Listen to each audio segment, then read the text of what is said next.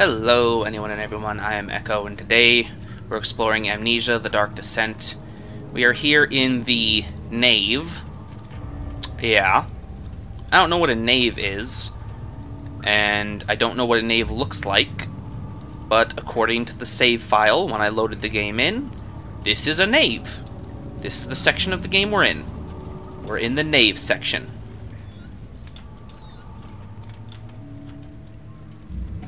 Okay. I guess this is a bit of a hiding space? Got a tinderbox, got some objects to throw. Oh, we're in the darkness. Whoops. I completely forgot. We haven't had to use... And rocks. Anything else useful? Yeah, we haven't had to use our lantern in a little while. I kind of forgot we had it. Kind of forgot it was a mechanic.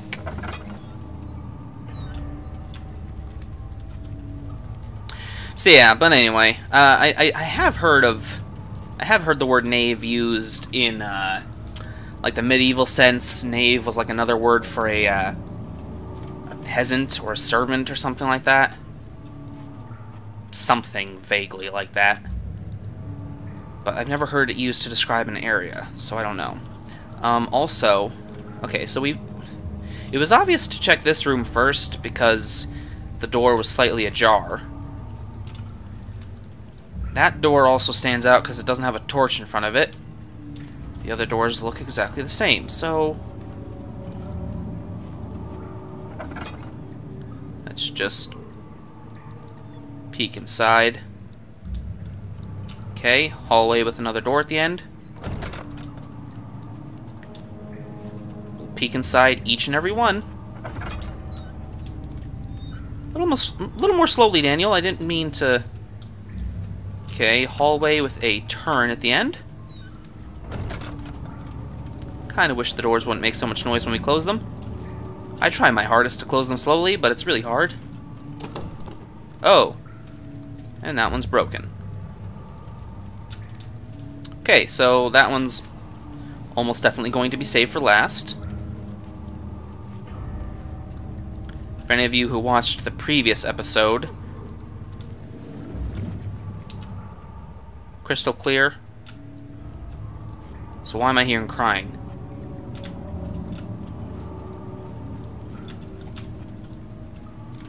I heard crying, and it sort of sounded like it was coming from behind that door.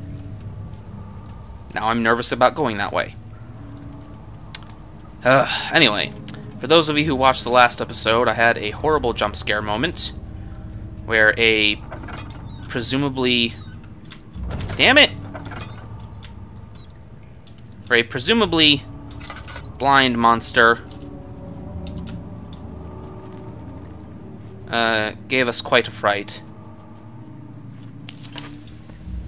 And my heart is honestly still racing a little bit from that.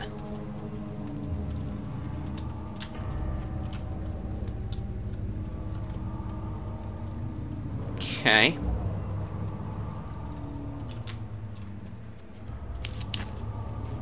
What is this room?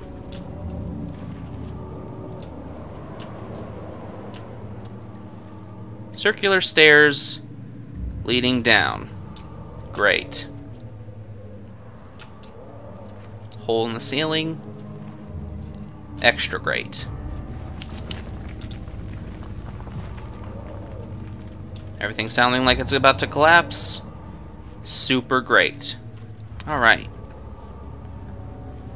Well, we've got a path of torches lit up. I'm gonna go look at the other area. This one down here. Because if one of them is a dead end, I mean, obviously they'll all eventually taper off to dead ends. But that one looks like a much bigger area, so we're going to check out this one first. Just in case. Oh!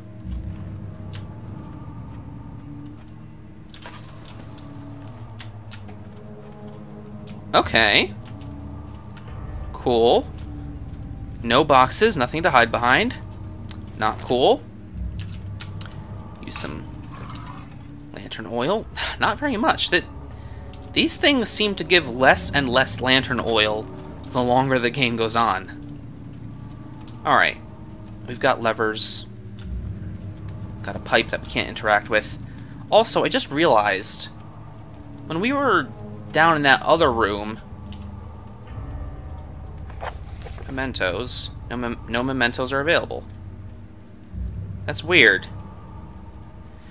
When we were down in the sewers, there was a room with 3 levers, or no, 2 levers, each of which had 3 positions they could be in, and they were next to a machine that the mementos described as a noisy machine. Now the mementos are gone, and we got past that area, presumably without doing anything with the machine. I mean, I did touch the machine a little bit. I put the levers in to the positions that made it so they were making the least amount of noise, but it didn't seem to actually do anything. So what the hell was all that about? I suppose... Sorry I'm talking a lot and not doing much, but I have to properly think things out while I say them, or I'll mess things up and just keep constantly stammering. But, I suppose maybe what we did with those levers somehow interacted with the monster, because, as my theory is going, and as I'll pretend is correct until I'm proven otherwise, that monster seemed to be blind and to work off of sound. And since the machine was making a lot of noise, perhaps the monster's behavior was somehow affected by how much noise the machine was making? So, I don't know, maybe that's it. Maybe it wasn't an actual puzzle, maybe it was just that. 9th of August, 1839. I can't stop sweating and shaking. The warding ritual was not something of a sane mind. I did not even realize the dungeon was still in use. Alexander had his servants bring one of the prisoners, a murderer, he told me. Alexander made all the arrangements, but he said I had to perform the ritual in order to have the right effect. The shadow could be led astray by the blood of another.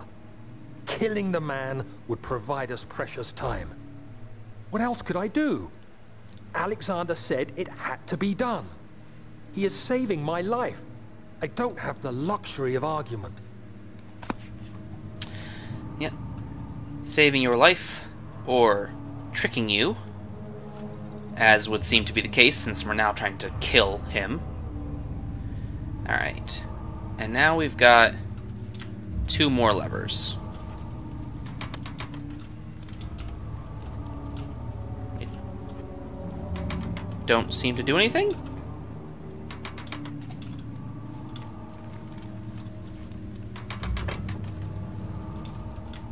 That one did a little something. Maybe? I'm not sure. We can't interact with any of these pipes, we can't move them, we can't turn any knobs or anything. Alright. I guess this area is, nothing. Okay, 15 tinderboxes left. I want to keep an eye on those, because I've used several of them already.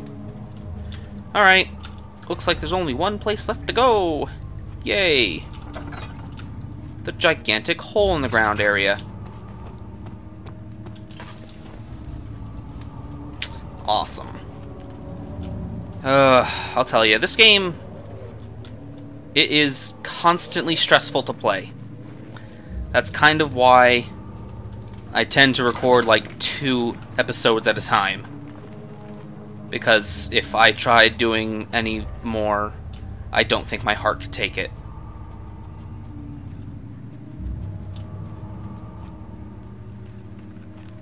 Honestly. And it's not like there's been very few moments that have been actually like full-on terrifying, making me want to scream or anything like that. We had one in the previous episode, but those are few and far between.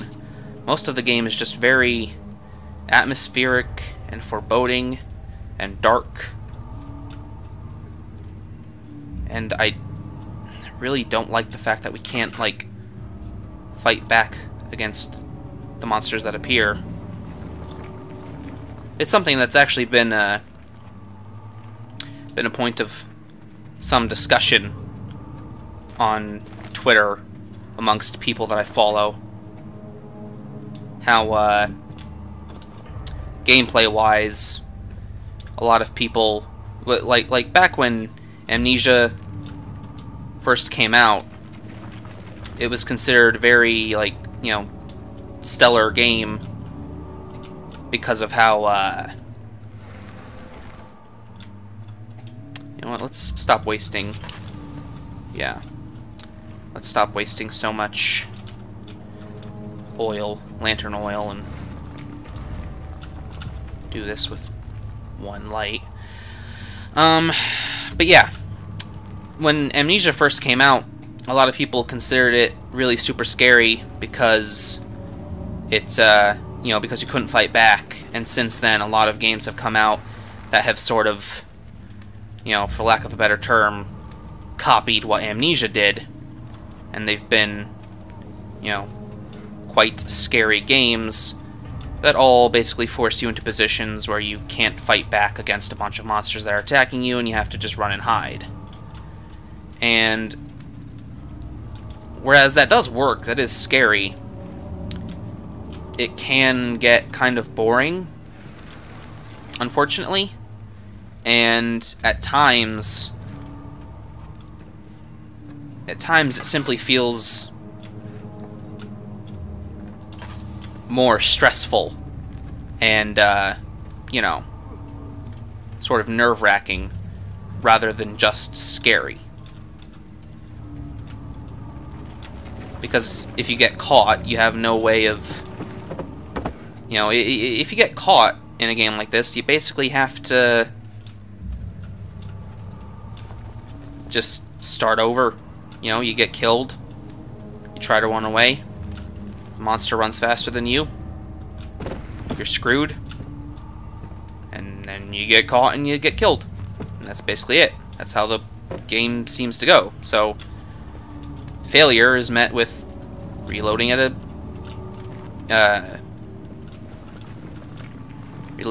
a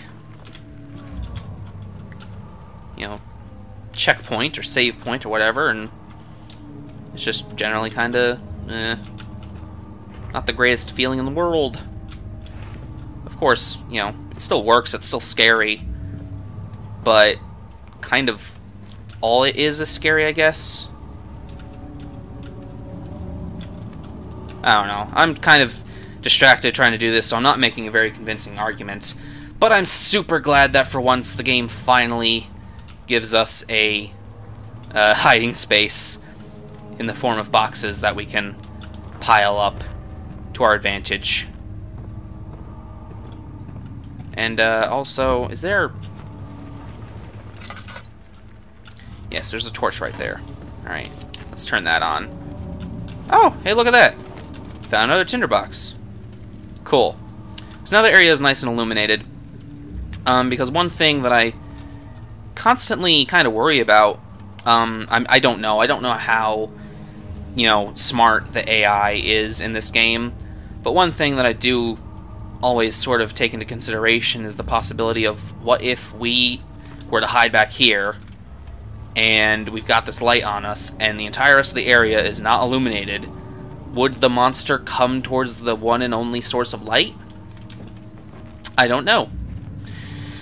But just in case he does, sure, we'll set up all this stuff, and you know, it's not like it's a waste to light those up, because it also lets us conserve our lantern oil.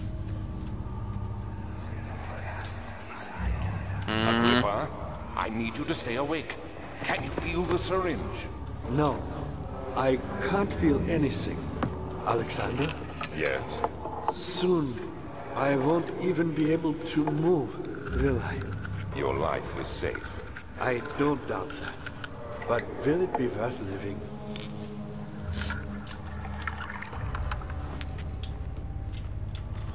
Mm-hmm.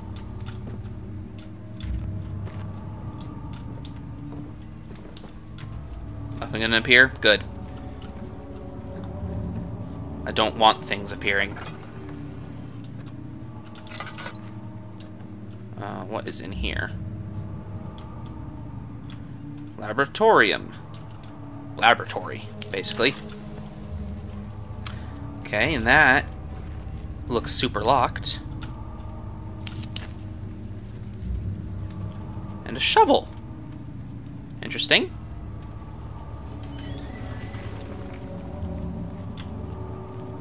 Oh. A lot of stuff down there. Okay. Is this just a... Okay, yeah, that's not an actual item that we can pick up. That's just a environmental object.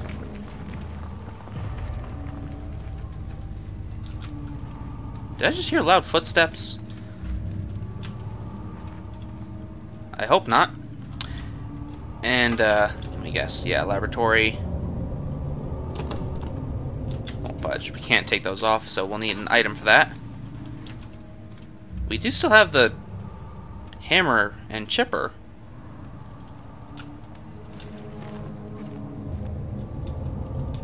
Cannot use this item this way. Okay. Alright. Oh. Yeah. Yeah. Maybe I shouldn't have even recorded this episode just because I'm still feeling super nervous from what happened last time. So, I'm not really in a good mood to be playing it. Oh well. Oh, is that Agrippa? I kinda think it is. Poor dude.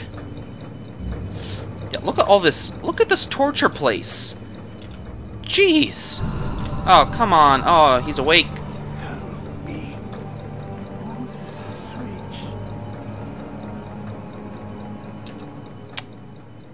Of course, that would lower our sanity.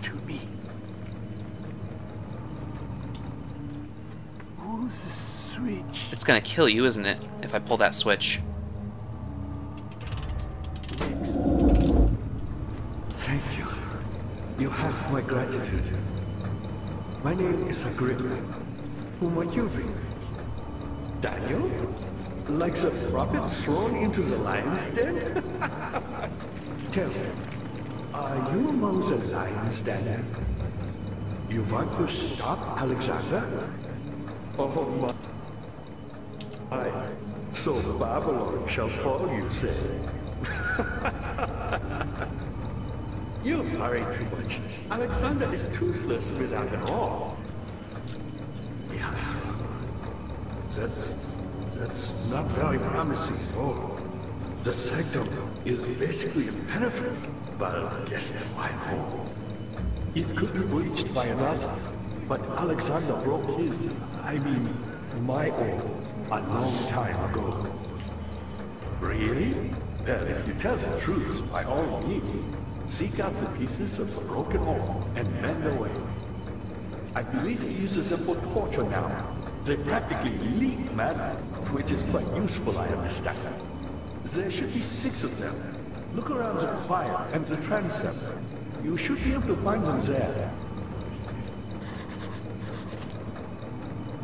Okay. This is weird as hell. Yeah, mementos. An orb is needed to enter the inner sanctum. Its shattered pieces lie scattered in the torture rooms. Okay. But how does turning this on help you? Daddy, I hate to bother you further, but if you're really going after Alexander, would you consider taking me with you? I know it sounds ridiculous. I mean, look at me. But if you find anything concerning a man named Johann Reich, would you please bring it to me? I believe he was working on a way to help me. A recipe for some sort of potion, a tonic, to free me from this husk of mine. That's kind of what I thought. So, it seems through the use of the orb... Me? I'm Heinrich Cornelius Agrippa. I was once quite important, you know. Baron Alexander to sustain my soul in this dead husk for years. Who knows how many? Hundreds, I presume. Yeah, that's exactly what I was about to say. So, through the use of the orb and... Alexander is quite impressive in many ways, but he has grown impatient. and possibly other means, Alexander managed to pull that guy's soul out of his original body, which I presume has long decayed. By me? I'm the next best thing. Alexander really wanted none other than Johann Weyer. You never heard of Johann Weyer? My God, boy. He's probably the greatest man in history. And you don't know him? Or is it the world who has forgotten him?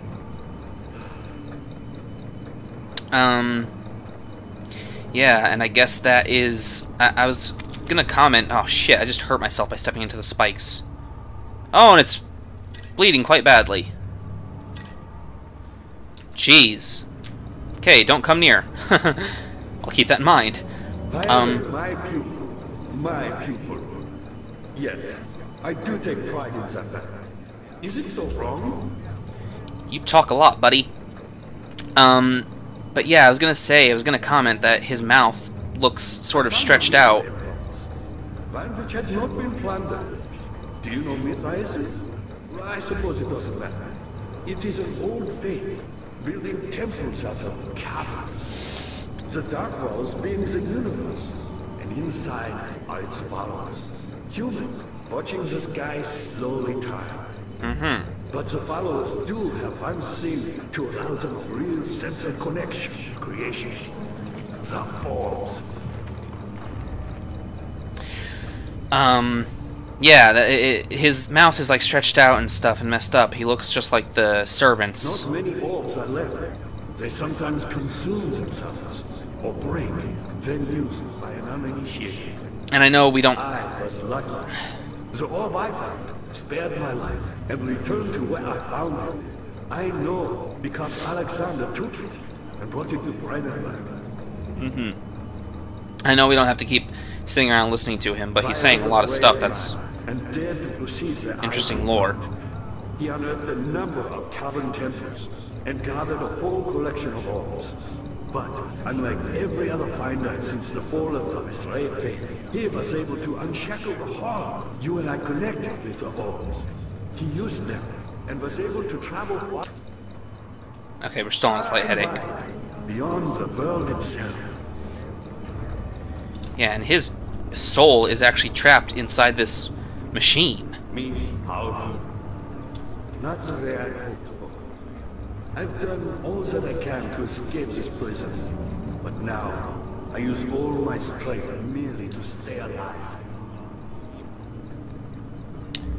Yeah, and apparently, like, his soul was inside the body, and when we pulled the switch, I think it pulled the soul from the body into the machine. So that right there isn't Agrippa, that's just like another one of the servant monsters, basically. Beyond the stars. But I was too afraid to come along. Seriously. And now, all I can do is regret it. So John Weyer, or Johann Weyer, actually escaped the darkness, and... I've always hoped Weyer would return and give me a second chance. But so does Alexander. That's why he keeps me here, as a hostage, hoping Weyer will reveal himself. Yeah, and Weyer used the power of the orb he had to apparently travel beyond the stars, and I presume he probably, like, transcended his physical body or whatever, and he's... You're a good boy, Doctor, and I appreciate your compliment. But I believe you have more important things to take care of. Well, you had a lot of lore to dump on me, man, and I'm listening to all of it, because it's actually really cool. But yeah, so Johann apparently just... Hurry, Daniel. No time for sitting Okay. Please stop. I'll turn you off, man. Let me talk to my audience here, my audience of billions. Ha. You're a good boy, Doctor. Okay. I'm on the other side of the room now. You can stop talking for real. But yeah, I presume Johann probably, like, transcended his physical body or whatever, and that's how he's traveling beyond the stars. And I suppose with the power of the orb, Yeah, of course it can't be open from here. We probably have to go down there. And this one probably can't be opened either, right? Yep. And, I presume that's, you know, how he did it was with the power of the orb and everything. Please shut up, dude. I'm trying to talk. But yeah, oh man, it's super cool. The idea of a human being getting one of these orbs, and if they're not evil like Alexander, they can actually, like, do that. They can just, like, just decide to just become a spirity ghost thing and travel beyond the stars and go all around and learn a bunch of shit. I don't know if just anybody can do that, or if maybe Johann was so smart that he was able to figure out how to do it. I presume there's something unique about him, because Alexander has one of the orbs right now, and Alexander hasn't done anything like that, at least yet. So, I don't know, maybe there's something to figuring it out, and Alexander hasn't been able to figure it out yet. And also, possibly, maybe it's just that Alexander doesn't want to travel around and learn things and become an immortal spirit being type person. Maybe he has more material concerns. Maybe he wants to, like, try and take over the world, and maybe that's something that is a bit different and harder to figure out. I don't know. Anyway, I presume we have to go down that way. That, yeah, the door up there is blocked by the wooden planks. We can't lift up these on our own. And actually, both of them have pipes that are leading in that direction, so we'll have to go down there and figure out what to do in the next episode, because I'm all out of time for this one. Thank you for the lore dump, Mr. Agrippa. You've been very cool, and I hope you all have enjoyed listening to him as much as I did. I will see you all next time. Bye-bye.